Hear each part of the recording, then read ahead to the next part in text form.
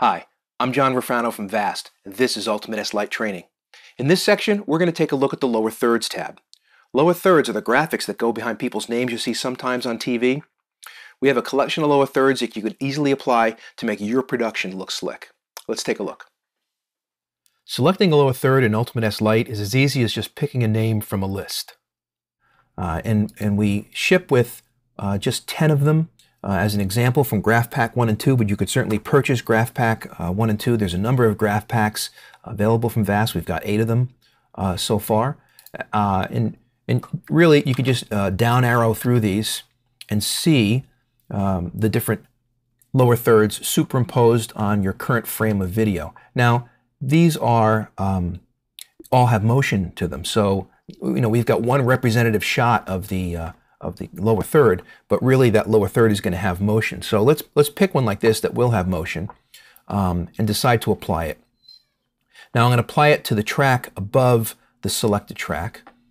And when I click apply, and we'll dock this so you can see what's happening, the lower third has been applied. We'll look over here in the preview, and when I play back, you'll see the motion graphic that is created. There it comes up with a motion graphic. You can put your text over it, and then it wipes away. So let's do that. Let's add a track. I'm going to hit Shift-Control-Q to add a track. Double-click on the lower third so that I select that region. Right-click and say Text Media, and that brings up a Text Media event. All right, and then we're going to add a Text Media to this. Joe Batter here. Let's make this a little bit smaller. And of course, I want to kind of take a look at where I am here. So I'll get this back out again and get that a little bit bigger. Go to the placement, move it down into this area.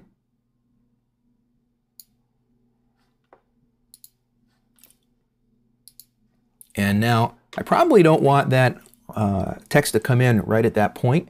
I probably want to wait until the fill ends, and you'll notice we've got a little point in here where the fill ends, and we'll shorten it to that and then have it fade on just before that. And let's see what it looks like. So here's the graphic, does its little thing, and Joe Batter fades on. Now that wipes away, so we might want to get our text to wipe away. So I will create a little transition here. I'm going to right-click on that and change the transition. And I want to change it to maybe a Sony push. And we want to push this to the right. And it should wipe off the screen accordingly. Right, now it happened a little bit too slow, so we'll make it a little longer. There we go. Make it a little quicker. And I want it to end a little bit before. Oops. Sorry about that. I want it to end a little bit before. And there it is, all going off together. Your lower third. So let's take a look at some of the other options in here.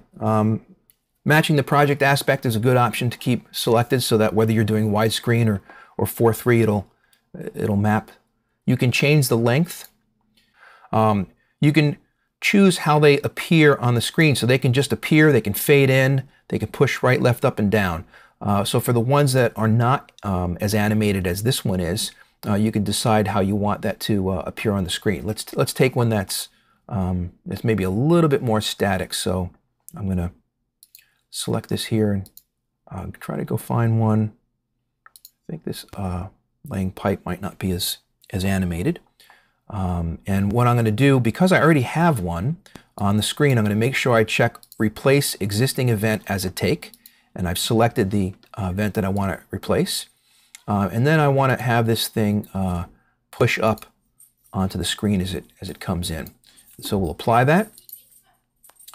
And now you'll see there's been a push up applied down here. And when I play it, it pushes up on the screen.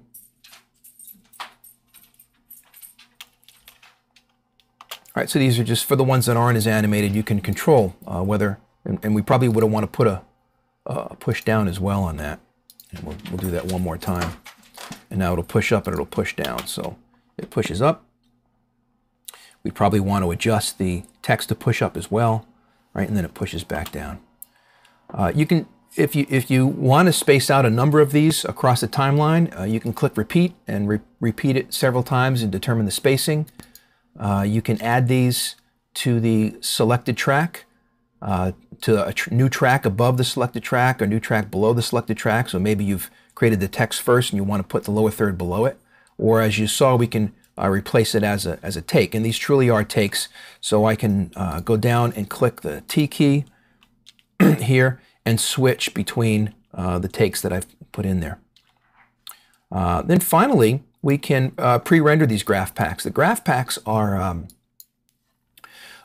Vegas project files, and some of them, and the reason they're project files, it's a very lightweight way to deliver them, but some of them might run a little slow in high definition, so you might want to pre-render them. So if you click on pre-render, what it will do is bring up a dialog that allows you to select the ones you want to render, and then select the format that you want to render them in. So there's a number of HD formats, and NTSC and PAL DV formats as a video overlay, because you want the transparency there. And it will pre-render the graph packs, and it renders them out as QuickTime animation files. And then the next time you go to apply the graph pack, it will use that QuickTime file instead of using the Vegas project, and it will perform a lot quicker, of course, and do the final render a lot quicker. So hopefully that's given you a good idea of the tools that are available in the lower thirds tab of Ultimate S Lite. Well, hopefully this has given you a pretty good idea of what Ultimate S Lite can do for you.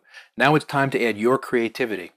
If you have any questions, you can always contact us at ultimatesupport@vast.com. And if you don't have Ultimate S Lite yet, you can download it from our website.